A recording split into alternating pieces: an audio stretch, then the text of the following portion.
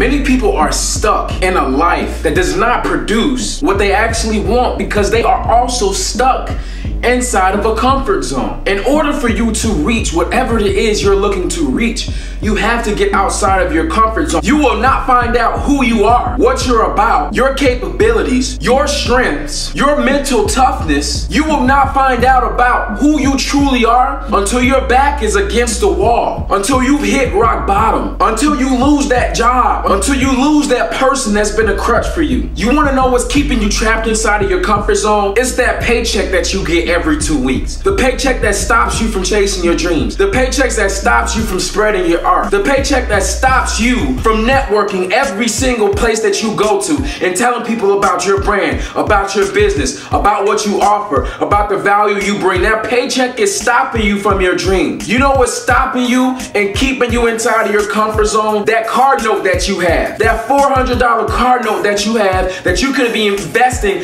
into new books, that you could be investing into traveling, that you could be investing into a gym membership. You say you don't have money, but you're spending money on your car note, spending money on that insurance. What happens if you get rid of that car? Now you have that money. Now you're investing $300-400 into your business every month. How much is that at the end of the year? That's at least $3,000-4,000. So instead of blowing that money on the car note, why don't you get rid of the car? Use Uber, ride a bike, walk, and then go ahead and use that to invest into yourself, invest into your travels, invest into your savings, invest into learning more, into developing more, because that's what you really want. Do you know what else is keeping you in that comfort zone? The fact that you have a self-defeating mindset. You tell yourself what you can't do, what you can't achieve, who you can't become. And I want you to know that the self-defeating mindset, it's not your fault you have it, because you didn't give it to yourself. The media you watch gave it to you. Your parents gave it to you. Your religion gave it to you. Society gave it to you. The principles in which your society was founded upon gave it to you. As a conscious human being, it is up to you to decide,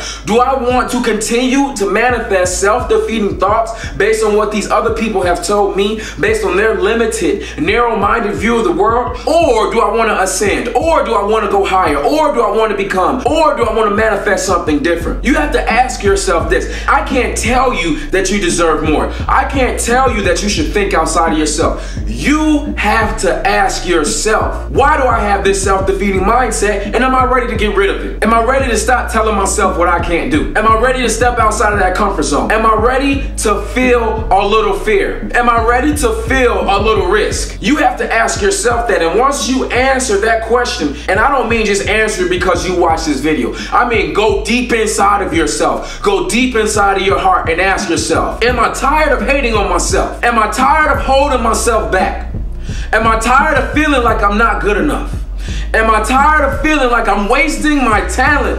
Am I tired of feeling like I'm wasting my days? Am I tired of going to a job that doesn't fulfill me? Am I tired of being in a relationship that's not fun? It's not rewarding. You have to ask yourself this, and once you come to the conclusion that is already inside of you, then and only then will you abolish a self-defeating mindset. Then and only then will you have what it takes to step outside of your comfort zone, because you will do nothing until you step outside of that comfort zone. You stay there and see what happens to you. You're going to get what you have always gotten. But the second you step outside of that comfort zone,